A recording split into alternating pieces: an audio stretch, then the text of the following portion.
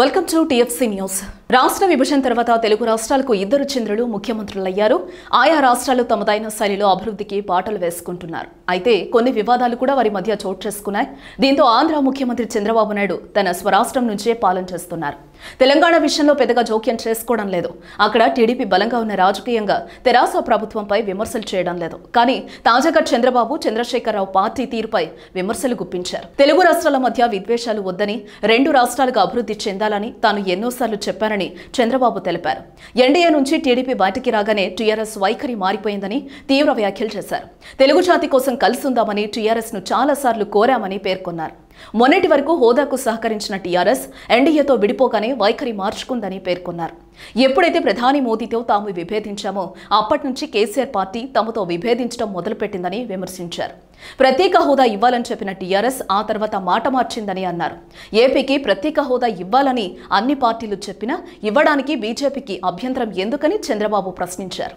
రాష్ట్ర ప్రయోజనాల కోసం తాము పోరాడుతుండగా కేంద్రం మాత్రం రాజకీయాలు చేస్తోందని మండిపడ్డారు. రాష్ట్ర విభజన జరిగిపోయింది. తెలుగు వాళ్ళం సోదరులుగా విడిపోయాం. సమస్యలను సామరస్యంగా పరిష్కరించాల్సిన బాధ్యత కేంద్రానిదే.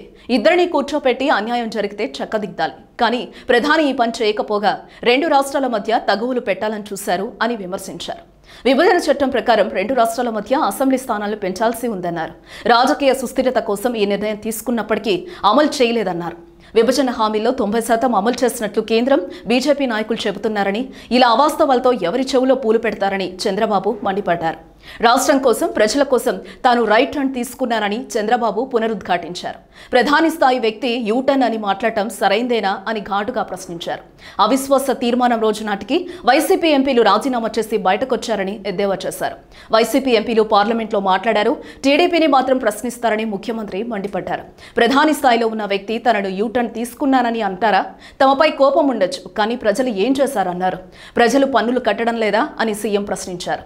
రహస్య ఎజెండాలు అమలు చేస్తున్నారని, కుట్రలు కుతంత్రాలను ప్రజలు తిప్పికొడతారన్నారు.